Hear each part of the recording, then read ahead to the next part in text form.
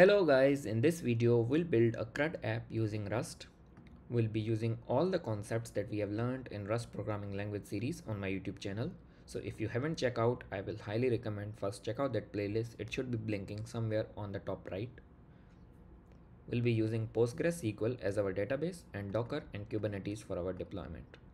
So let's get started. First of all, if you have been following my series, you already are aware about all of these dependencies.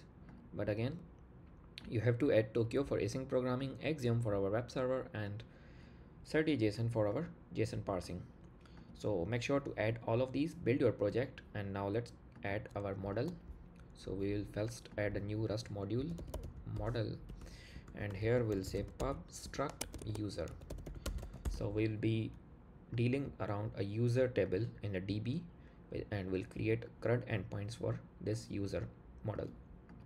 And we'll use attribute drive serialize deserialize, and now let's add few properties. So we'll add user ID, name, and occupation, email, phone. Now I'll just stick to these details, but if you want to add more properties you can. Now let's create our controller. So we'll add a controller module and we'll create our handlers. So first one is list users, and we'll return status code and JSON of value. So it's get users. Then we have pub async fn get user by ID. So we'll get a ID from our path, URL parameters, and here we'll return a status code and a JSON as well, sorry, with user info. And then we have create user. This just accepts a JSON user model, and we'll name the property JSON of user from the body. And here we just return a status code if success or failure creating user. And fn, here we will add update user. Again, path, I'll just copy from here, path and the JSON, and we will return a status code telling if update was successful or a failure. And finally we have our pub async fn delete user, which will just accept a URL parameter with ID, and then we'll return the status code stating if delete was successful or failure. This is update. So these are all the handlers of our CRUD endpoints. Now let's create our code for web server. So we'll get to our main method. Here we'll add a router first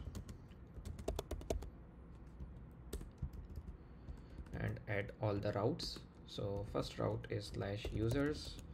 Here we will have a get method and we'll list user. Then the second one is /user by ID, and then get user by ID.